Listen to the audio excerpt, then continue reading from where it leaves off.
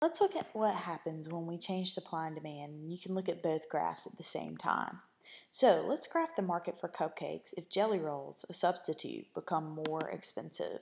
So the first thing, you should have a supply and a demand graph, and your equilibrium should be noted. And think about what's going to happen if a substitute good becomes more expensive.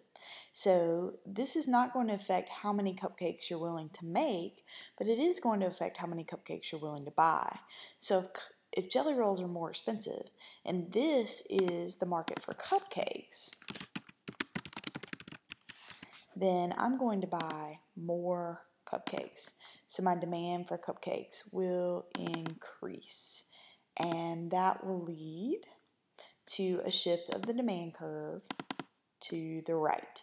So if I'm selling cupcakes and for some reason jelly rolls become more expensive, then my demand for cupcakes will increase, my demand curve will shift to the right, and my new equilibrium is going to be selling more cupcakes at a higher price. So I'm pretty happy if I'm a cupcake manufacturer, and people buying cupcakes are going to notice that the price has gone up because people who used to buy jelly rolls are now substituting cupcakes instead, and that's driven up the desire for cupcakes and the price for cupcakes.